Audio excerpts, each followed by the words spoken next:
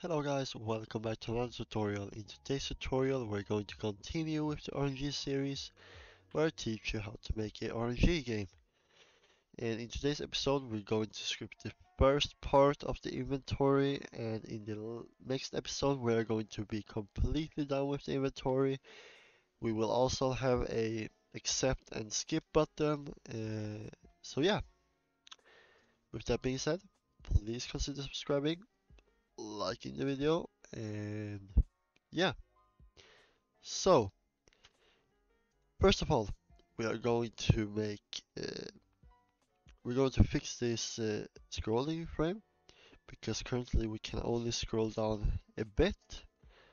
So we will go inside of the container. We will go inside of properties tab. We will find the let me see the canvas size, and we will change it to 10. And now it looks really fucked. So we will fix this by going inside of our container, go inside of the UI grid layout, and we are going to change this value a bit. So for the first one, we're going to change the Y value to 0.005. Oh, it's the cell padding. Yeah, perfect. And the cell size, go on the Y value again, set this to 0.023. Perfect. Now it looks better and we can scroll down a lot more. So perfect. Okay. So now we're going to script it. Whoopsie. There we go. So we are going to add a script inside of the inventory, a local script.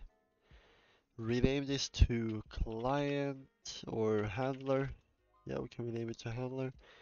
Inside of here, we're going to reference the replicate storage. Get service replicate storage. We're going to replicate the players service, which is equal to game gets service players. We're going to say local player equals player service dot local player UI equals player dot player UI. And now we're going to reference the background. So local background equals script.parent. Oh, sorry, local UI, which is this one. So script.parent. Then we're going to reference the background. So local background equals UI.background. And local button, which we haven't made yet. So we can make this invisible in the inventory. We can copy this roll button, put it inside of the inventory.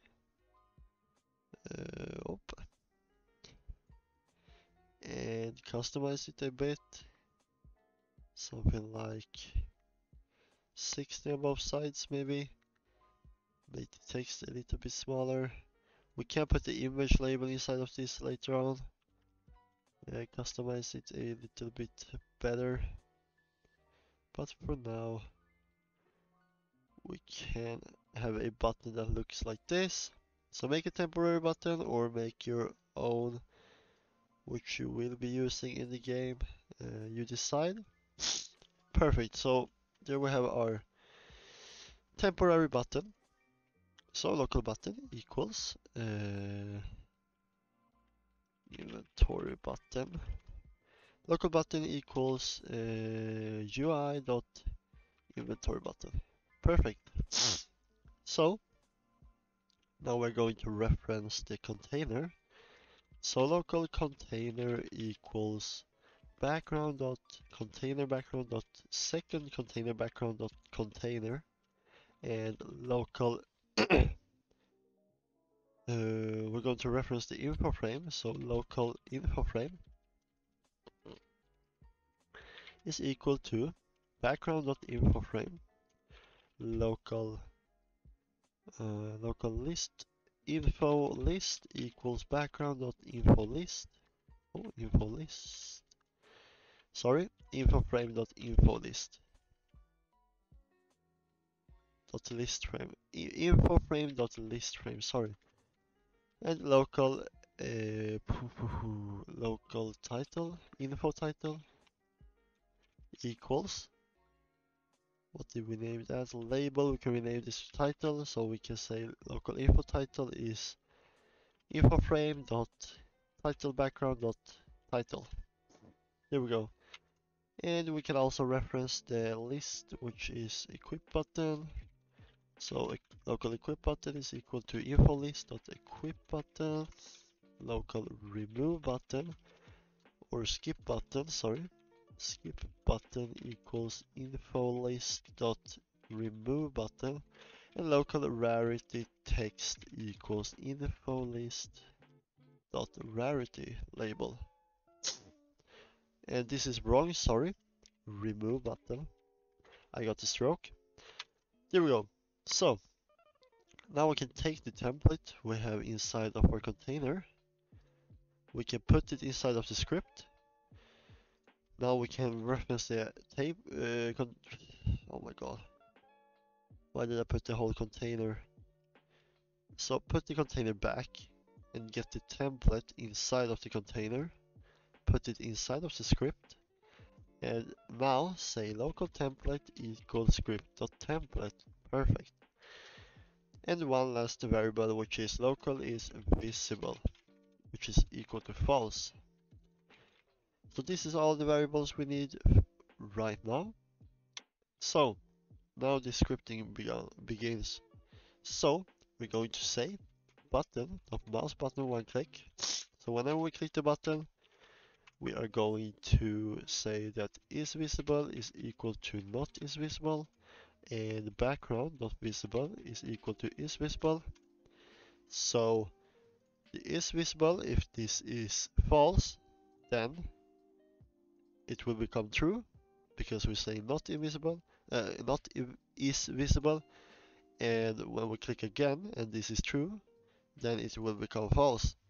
And then we set the background visible to, yeah, based on this value. So now we can say if not is visible, then for I, v in pairs container get children do, and if we find a text button, then we are going to remove it. Else we can make a function.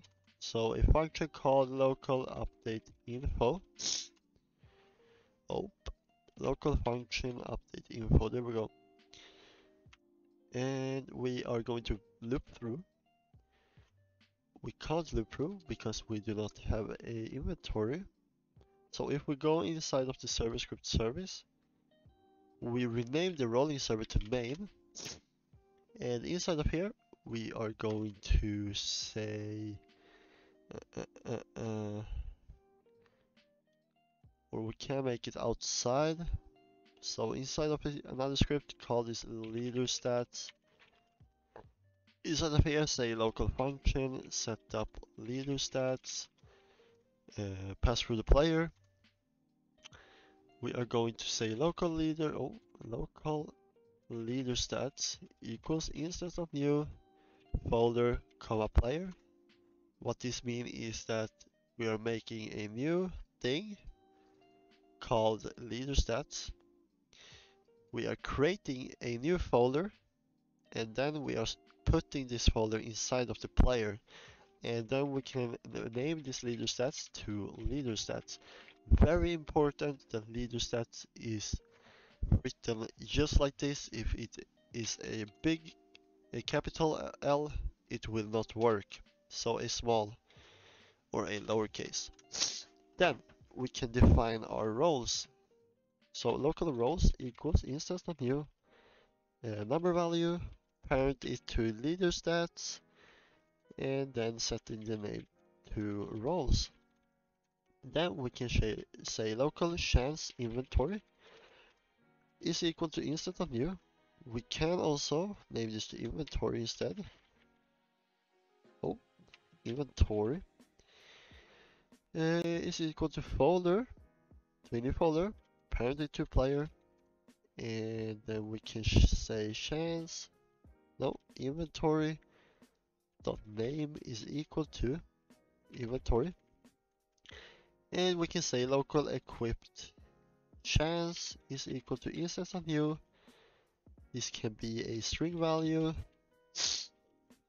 We can parent it to player and name it to equipped chance. There we go. And if we go down here, say game.players, the player added, connect, and we're gonna connect our function we just made, so set up leader stats.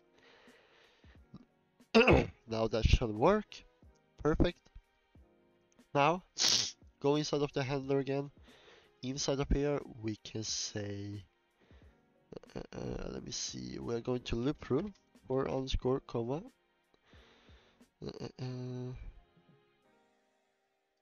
For underscore comma chance in iPairs, player, wait for child, inventory, get children.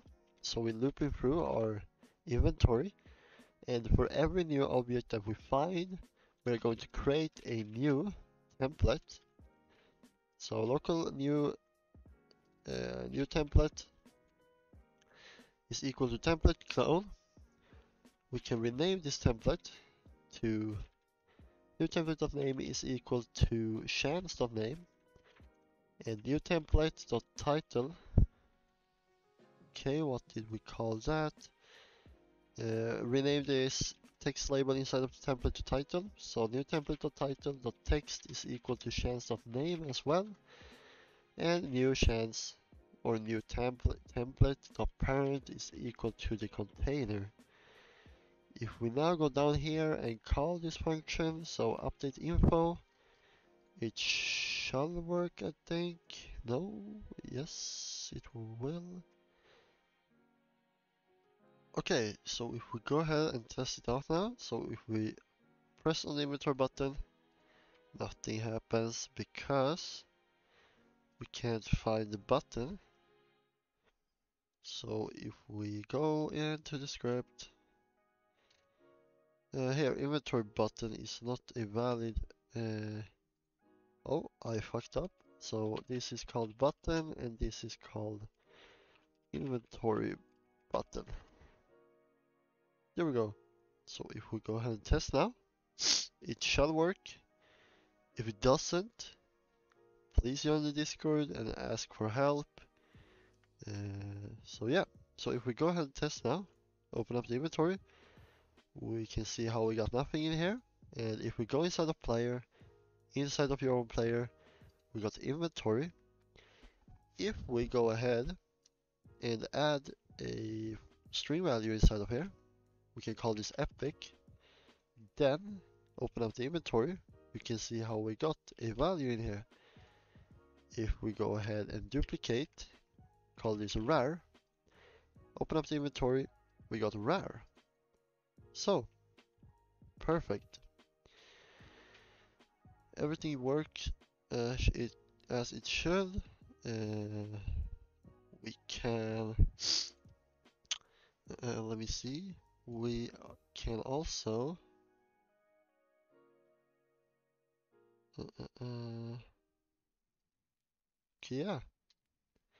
So now everything we have to do is, whenever we roll, we want to add a new value inside of our inventory. So if we go inside of the main script, and inside of here, we can make a function called local give new chance player and the value.